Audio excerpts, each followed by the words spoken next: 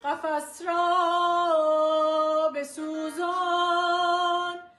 the cage and free the birds, she sings. The dawn of freedom is near. Narges Mohammadi has lost her career, family and freedom in her fight for change in Iran. But even from the darkest cells of the notorious Evin prison in Tehran, the 51-year-old human rights activist fearlessly continues her path. And this is what has led to her receiving this year's Nobel Peace Prize.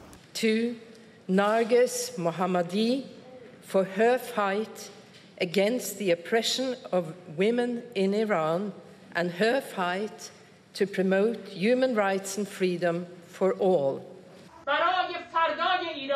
Over the past 30 years, Mohammadi has fought against government repression, campaigned for women's rights and the abolition of the death penalty.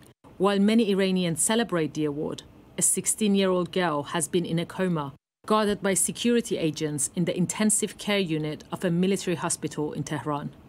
Armita Geravand entered a subway car in Tehran early Sunday on her way to school. Minutes later, she was dragged out unconscious and laid on the train platform. This has evoked broad comparisons with Mahsa Amini, who died last year at 22 in the custody of the morality police after being accused of violating Iran's hijab rules.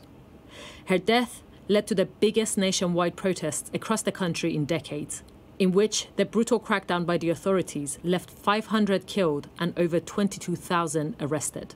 Since then, Narges has lent her powerful voice to the victims and their families, finding ways to publicize the abuse inside prisons.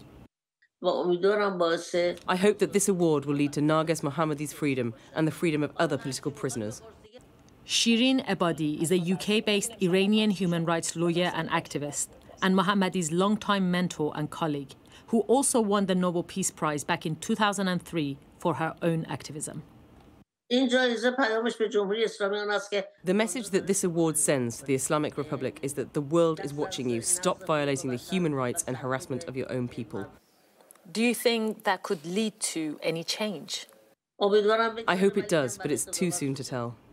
Sahar Zand, Sky News.